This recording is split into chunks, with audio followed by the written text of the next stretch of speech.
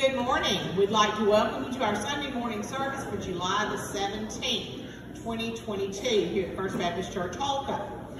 A couple of things to keep in mind. Don't forget about our offering needs each week. If you are here with us this morning, the offering plates are in the foyer and here down front.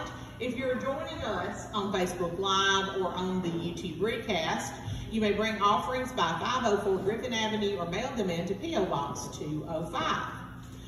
Some opportunities for offering right now. Our shoebox items this month will be school supplies. There are cards down front with supply ideas, or you may reach out to the church office if you are joining us at another location and want to know what's going on. You can find out what you can give for Operation Christmas Child. Our audiovisual fund is always in need of money. We are working toward upgrading our AV equipment. Wednesday, July the 20th, that's this week, the Young at Heart are meeting in the Family Life Center at 11 o'clock. You all are eating red, white, and blue foods for July the 20th Young at Heart meeting. July the 24th will be our Deacons meeting Sunday morning at 7:30 a.m. And then that afternoon will be a church-wide fellowship. I believe that is finger foods at 4:30. And our revival begins that night at 6 o'clock. July 25th through 27th, Monday through Wednesday nights, our revival will begin at 7 p.m. each night. And I think if you look at Facebook, there is a flyer on Facebook, and there are also flyers around town. Brother Ken Hester from First Baptist Church Pontotoc is going to be joining us for our revival. And I believe that's all as far as the announcements go this week, other than whatever Brother Patrick has to tell you in a few minutes. Right now, let's go to the Lord in prayer. Lord, I ask you to be with us this morning as we worship you together, Lord. We ask you to be with our hearts and minds as he brings the word to us. Lord, let the words of the songs touch us. And Lord, let us be empowered for your service. In Jesus' name, amen. At this time, our children will head out to Children's Church with Mr. Tommy. And our call to worship today is Praise to the Lord, the Almighty.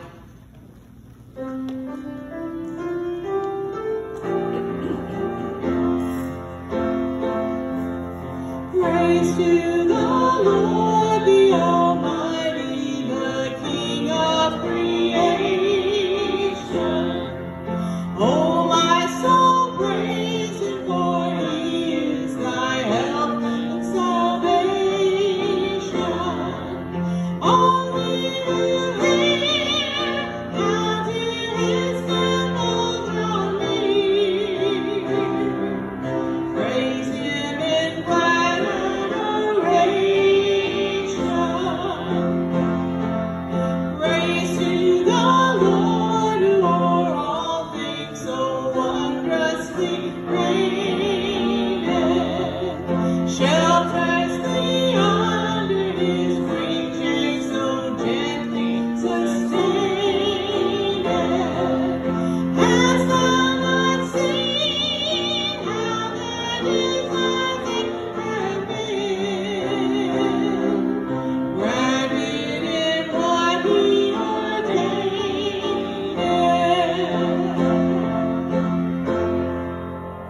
We'll continue singing at Calvary.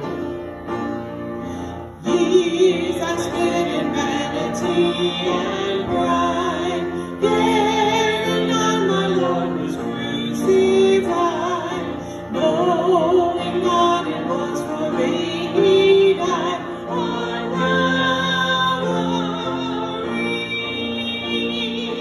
Mercy there was great and grace was free. Pardon there was multiplied to me. There my burden so found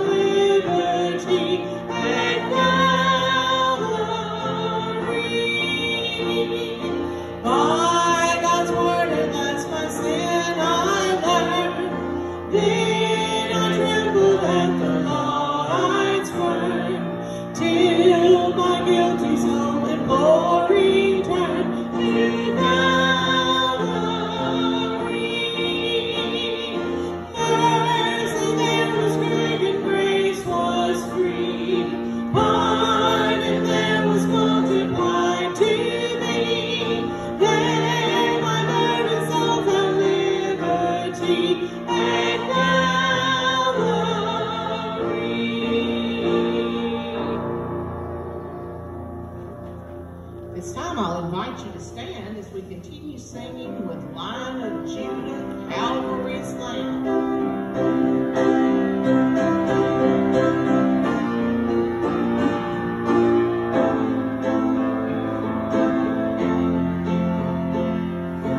Son of God, God the Son, one with God from the beginning. Word of God, God the Word, now in flesh appearing, Lord of all, humble King, Son of Man, a man of sorrows, in our hearts, on our praise, you are lifted high.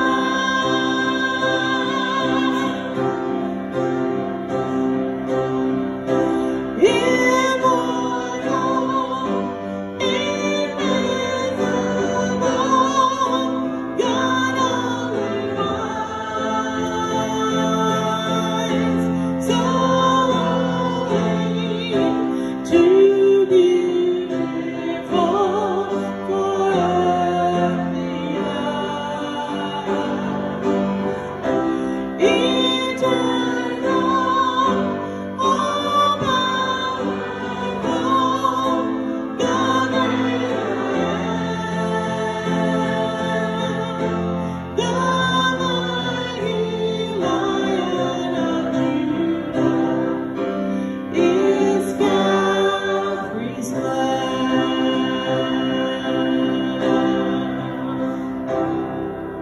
Thank you for your singing this morning, and you may be seated as we're turning in our Bibles to Hosea chapter 12, verses 1 through 14, as we're looking at discipline due to rebellion in Hosea chapter 12, verses 1 through 14.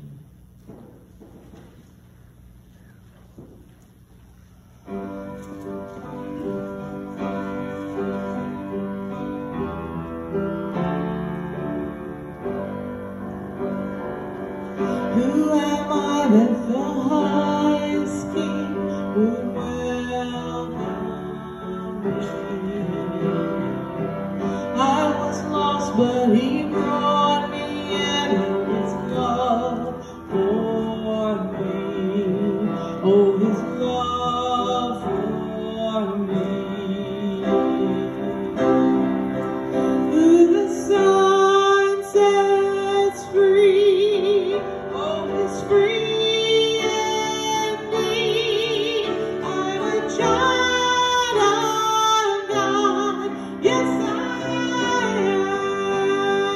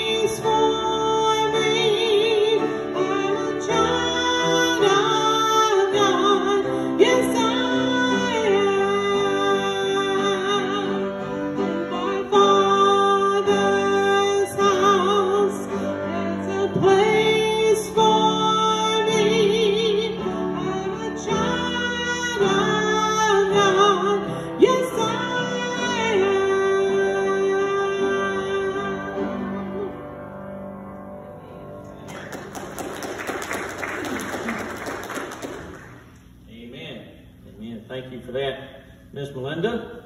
For our members who are present here this morning, you should have received a deacon election ballot. If you did not get one of those ballots, please let us know where we can get you a copy of that. And at the end of the service today, we're going to ask you to vote for two men, to fill the positions of deacon and also active deacons. If you will hang around after the service to help get those collected and counted so that we can get that taken care of today, we would appreciate that as well. Also, as Miss Melinda was talking about, our upcoming revival meeting starting next Sunday night, and the information was put on our church Facebook page last night, but I'll remind you of what was put on there last night in case you don't have Facebook or haven't seen what was put on Facebook last night. We are going to have a church-wide fellowship next Sunday afternoon at 4:30. We're asking you to bring snacks, finger foods, drinks, and hopefully some homemade ice cream, I think has been hinted at. If anybody feels like bringing that, and give you time to fellowship together as a church family and meet Brother Ken and get to know him a little bit before the service begins Sunday night. And then Monday night through Wednesday night, we'll be eating at 5:30 for those who are going to help provide meals on Monday and Tuesday night. And then we're going to have youth night Wednesday night at 5:30, and Brother Ken will get to meet the youth and eat pizza with them. So that's how that's shaping up and lining up for next week. And so we encourage you to come out and be a part of those services if you can, and definitely be in prayer for our upcoming revival meeting. This morning we are going to be in Hosea chapter 12 as we look at the 14 verses that make up Hosea chapter 12. We are seeing that Hosea is continuing to talk to the nation of Israel about the upcoming discipline that they are going to face. And this is discipline due to rebellion. We have talked about this as we've gone throughout this book and looked at each one of these chapters and broken this down, how the nation had forsaken its covenant with God. The nation had forsaken its responsibilities to God. The nation was no longer living for God. He was no longer the center of their universe. That's what we have to understand, is we are to be in the center of God's will as Christians, and we are to honor Him, we are to glorify Him, we are to magnify Him in all that we do, and we also are totally dependent upon Him. We totally rely on Him. He provides everything that we need. He provides the strength, He provides our food, He provides everything that sustains us and helps us to live victoriously and walk as Christians. And what the nation of Israel had somehow forgotten in their history and in this time period that they were in was that it was God who had delivered them out of Egyptian bondage. It was God who had helped them to walk across the Red Sea on dry land. It was God who had provided for them 40 years while they wandered around in the wilderness because of their disobedience. It was God who had watched out for them, protected them, taken care of them, and not these political alliances that they had made, not the prosperity that they thought that they had built up on their own, and not anything that they could rely on other than God. And so what we're going to notice this morning in these verses is that this is a picture of God as a loving parent sending discipline to His children in order to perfect their character and build their endurance.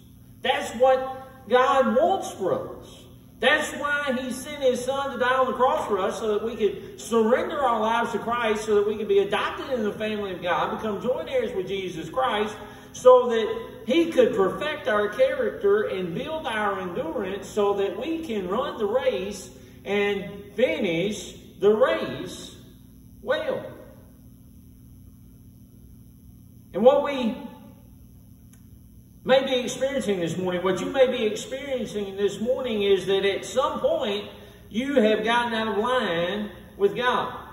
You had surrendered your life to Christ. You had entered into a relationship with Christ, you would enter into that relationship and you were on fire for God and you were being discipled.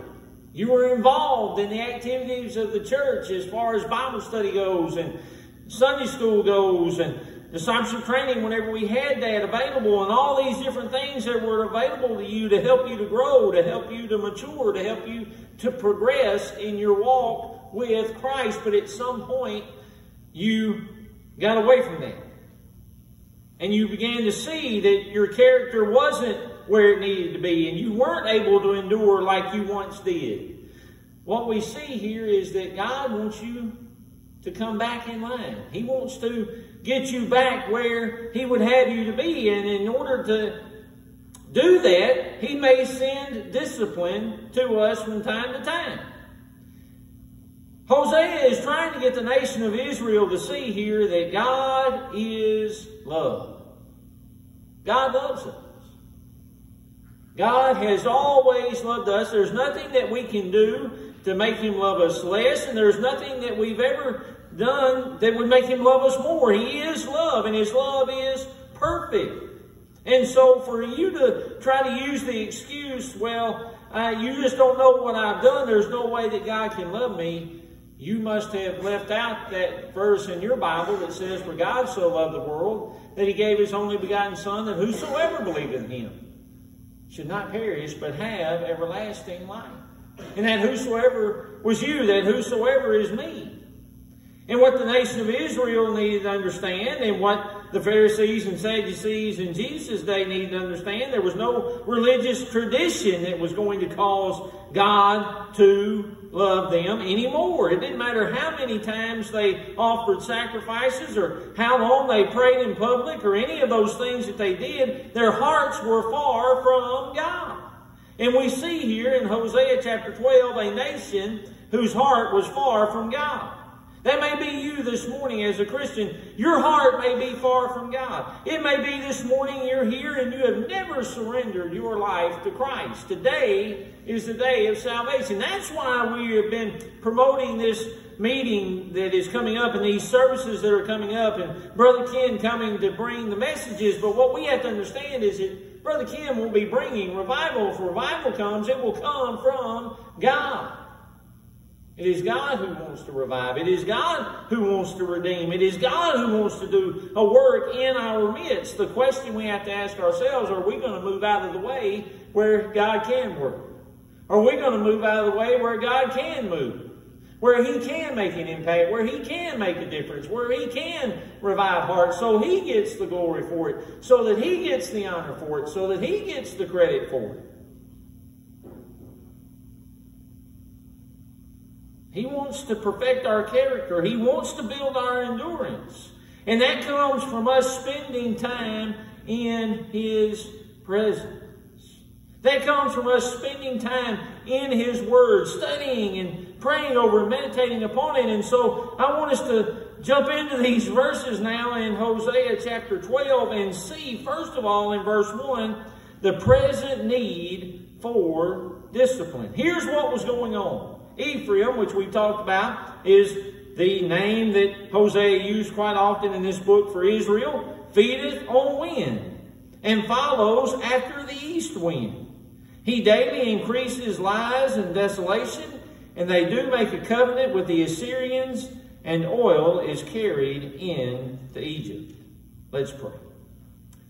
Lord, we come to you now. We do pray this morning that you would help us to gain wisdom, insight, instruction from your word today. Lord, we pray for just a little while this morning that we would be attentive to the word and that your Holy Spirit would speak to our hearts through your word as it always does if we will allow it. And dear Lord, that you will transform our lives here today. And if there is someone here who doesn't know you as Savior and Lord of their life, that they would surrender all before it is too late. And Lord, if there's someone here who is out of fellowship with you, needs to come home, needs to return, needs to repent, that they would do so as well. And Lord, we pray all these things now in Jesus' name. Amen. It's a pretty funny picture if we stand back and look here at verse 1 of Hosea chapter 12 and what Hosea is saying to the nation of Israel. And what he is presenting to us who are reading this now. He was letting the people know, you're feeding on wind. You're feeding on wind. That word feed there literally means to graze. These were the called out ones. They had been called out of Egypt, right? They had been made into a nation, and they were to be a holy people, a peculiar people, a people after God's own heart, a people who were worshiping God, magnifying God, living for God, on fire for God, being seen differently in how they conducted themselves and all those things. Now think about this word graze, and think about the nation of Israel being the sheep of God's pasture. If you were to go by a farm where there were sheep and there were green grass all around, do you think that those sheep would actually be gnawing at the air, or do you think they'd have their head down in the grass, getting the nutrients that they needed and the fiber that they needed, everything they needed to sustain themselves and to grow and to have energy to continue to walk? Well, what we see here is that the nation of Israel had been provided everything by God that they needed to be a successful nation, to be a nation that was growing, that was prospering, that was getting all of their necessary things from God and recognized where their necessary things came from. That's who they should have been, but what they were doing, because of the political alliances they had made and the fact that they had now begun to rely totally and wholly upon themselves, it's basically like they were feeding on the wind. They had green grass all around them that they could graze in, and they were gnawing at the air. Now, if you're hungry, you're not just going to gnaw at air, are you? It's not going to sustain you. It's not going to help you to grow. It's not going to have any value at all in your life. And that's what is being exposed with the nation of Israel. There was nothing in their lives of value as far as the spiritual realm went. They had totally forsaken God. They were grazing in the wind, and they were reaping the whirlwind, as we've already seen previously in this book. It says they were following after the east wind. Their sins were they were worshiping idols. They had made unholy political alliances. They thought as long as they were trading with the Assyrians and that they were giving the Assyrians what they wanted, that the Assyrians would basically keep anybody else from invading their territory and coming into their space. And what they would soon realize is it was the Assyrians themselves that were going to come in and invade their space and take over their territory and completely plunder their nation.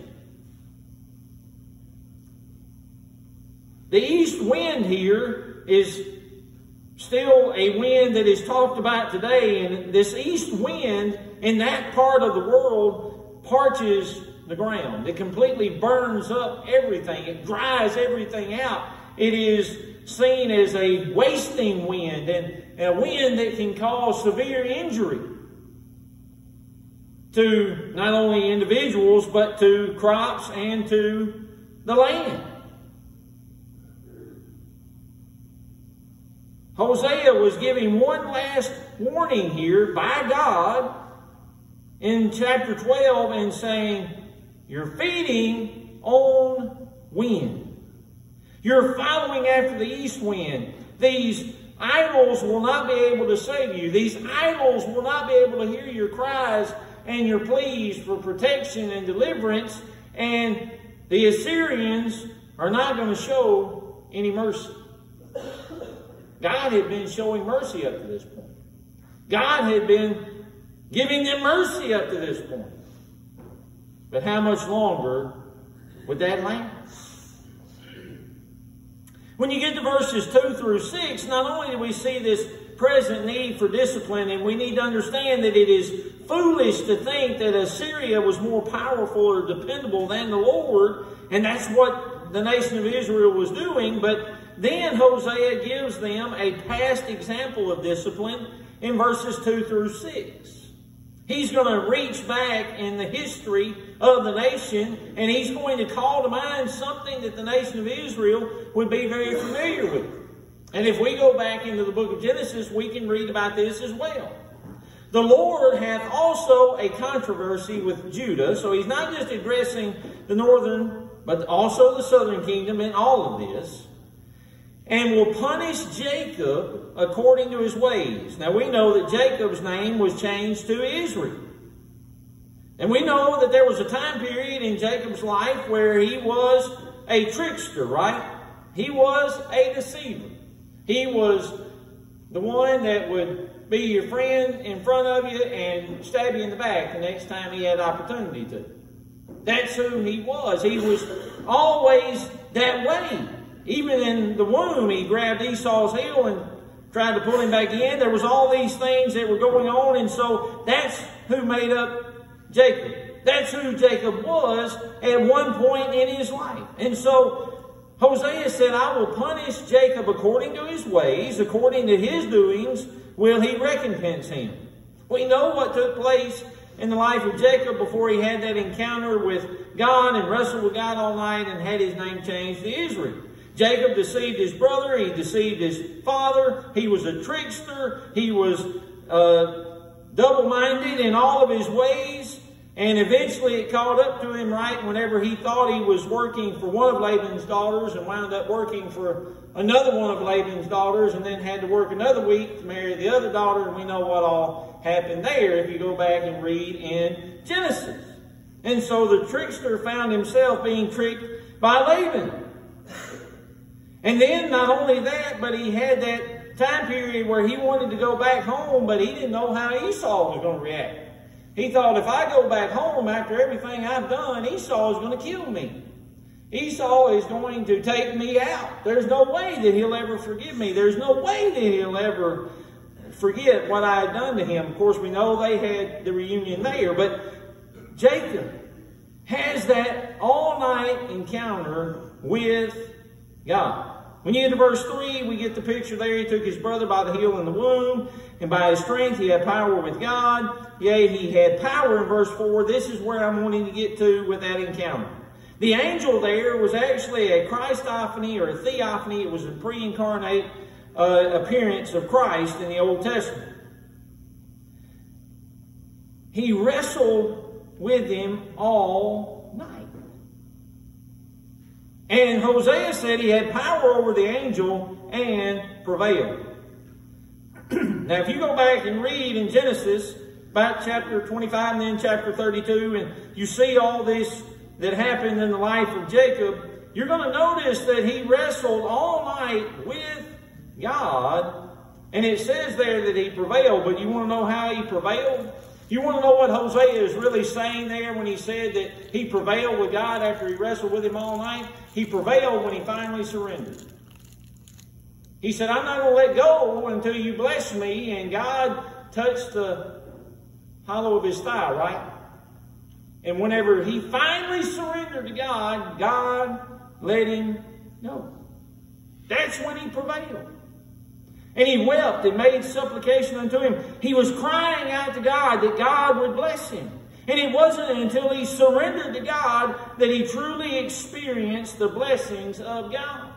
And what Hosea is trying to get the nation of Israel to see here is that they truly want to experience the blessings of God. They're going to have to surrender to him again. They're going to have to return back. They're going to have to repent. It is the only way.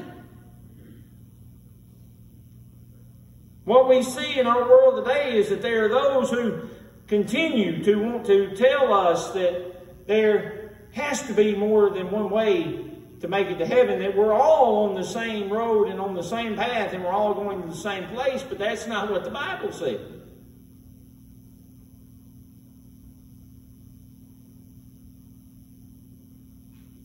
And Hosea is letting the nation of Israel know this is what you have to do. You have to be like Jacob. You have to surrender. You have to totally surrender. You have to turn around. You have to come back. You have to repent. You have to admit that you have messed up.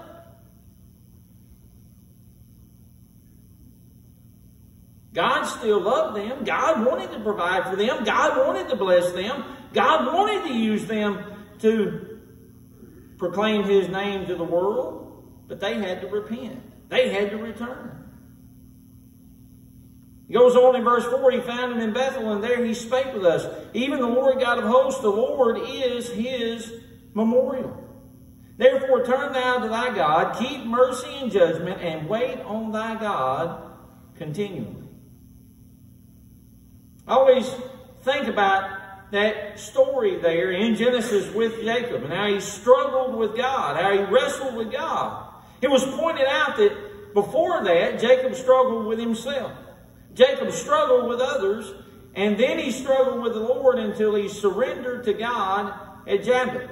He never really walked by faith up until that point. It was after that point that from that moment on, his name was changed to Israel, and he walked by faith. And by the way, the rest of his life, he walked with a limp. But anytime somebody saw him and asked him why he was limping, he had a story to tell. He had a testimony. I'm limping because I wrestled all night with God and I finally surrendered. And you can surrender too. It's not too late.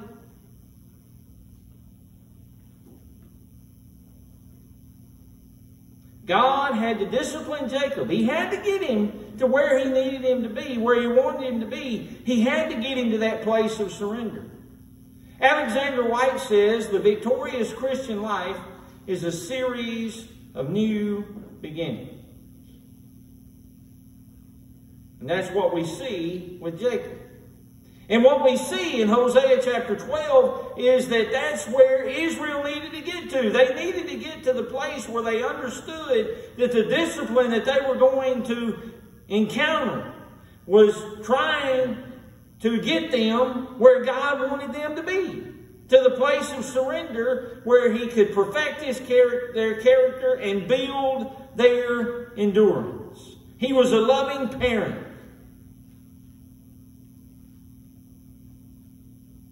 And ultimately, Israel should have seen that God wanted to help them return. But they refused to listen to Hosea. They refused to listen to the message that God was sending to them. And this shows us, from what we've seen so far, that we must trust on the Lord to help us return. Israel couldn't return on their own. It was God who was appealing to them. It was God who was trying to draw them. It was God who was working. Are you praying for someone that the Holy Spirit would draw them? That the Holy Spirit would bring them to the point of surrender? That's what we need to be doing here. This is where we're at. This reveals to us how weak we are and how much we really depend on God. The nation of Israel had gotten to the point they thought they didn't need God anymore. They could do it on their own. They weren't depending on Him. They weren't listening to Him. They didn't care about what He or His prophets had to say.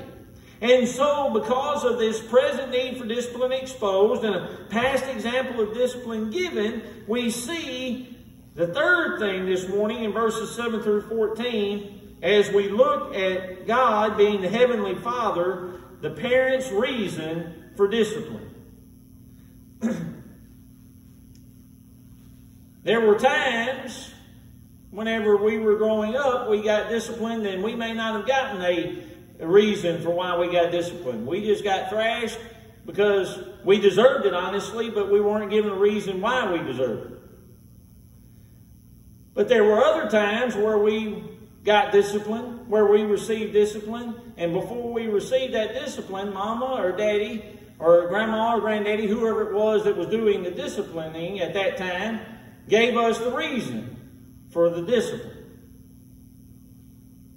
Well, that's what we see here in the rest of these verses. God, through Hosea, is letting them know, here's why you're about to be disciplined. Here's why you're going to receive the chastening. He said, He is a merchant, The balances of deceit are in his hand. These are things that had already been pointed out, but finally Hosea said, here it is. We're just going to lay it all out once again so you know. They were deceitful in their business practices. The higher-ups in society were oppressing those who were not as well off in society. He goes on in verse 8 and he said, and Ephraim said, yet I am become rich. Not once were they acknowledging God for any of the blessings that he had given them. They didn't become rich on their own. It is God who had given them the health to work. It is God who had given them the ability to work. It was God who had provided the crops. And it was God who had provided all of these things. He said, in all my labors they shall find none iniquity in me that were sin. They didn't even acknowledge that they were sinners or that they needed to repent. In verse 9 he said, and I that am the Lord thy God from the land of Egypt, will you make thee to dwell in tabernacles in the days of the solemn feasts. God is letting the nation of Israel know here, you would normally 1 week out of the year observe the Feast of Tabernacles, and you would dwell in tents, and it would be a celebration and a reminder of what God had done for the nation of Israel during their period of bondage, and then their deliverance, and then their wandering in the wilderness. It's a picture of all those things. He said, but here's the thing, no longer are you going to be dwelling in tents just as a feast. You're going to have to dwell in tents because you won't have a house to live in anymore. And you won't have a place to call home. You're going to be in bondage in Assyria. In verse 10 he said, I've also spoken by the prophets, and I've multiplied visions and used similitudes by the ministry of the prophets. God said, it's not like I just and didn't let you know what was going to happen. I've been telling you. I've sent Hosea. I've sent all these other prophets. You've been hearing the message. You have been getting what you needed to get so that you could return and repent. And I've been trying to draw you back and you won't come back. And so I'm fixing to take my belt off. The time for discipline is here. Is there iniquity in Gilead? Yes. They sacrifice bullocks in Gilgal. Yeah, their altars are as heaps in the furrows of the fields. And Jacob fled into the country of Syria. And Israel served for a wife, and a wife he kept sheep. And by a prophet the Lord brought Israel out of Egypt, and by a prophet was he preserved. Ephraim provoked him to anger most bitterly. Therefore shall he leave his blood upon him, and his reproach shall his Lord return unto him. So Hosea lays it out. Here's what God has been telling you. Here is why God has sent me and sent other prophets that you have refused to listen to and adhere to their message and allow God to draw you back. And so these are the reasons why you will face discipline. So let's close this way this morning. We know why God disciplined the nation of Israel and why he had to do what he did. We also today know that the Bible tells us that the wages of sin is death. But it also goes on and says, but the gift of God is eternal life through Jesus Christ our Lord. God sent his only begotten Son because he is love, and he loved you enough, and he loved me enough to be willing to send his Son to take my punishment.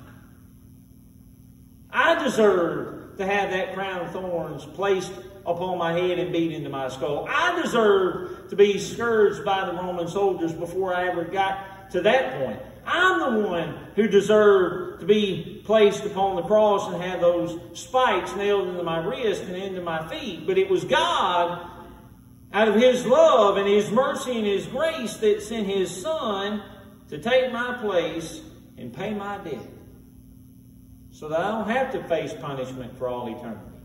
So that I don't have to spend eternity separated from God in a place of torment. And it is because of that that we should desire as Christians to allow God to perfect our character and build our endurance so that we can run the race and so that we can finish the race and we can disciple others along the way to run alongside us. Are you sharing the gospel? Are you evangelizing your Jerusalem? Are we making a difference? Are we making an impact for Christ? Let's pray. Lord, we come to you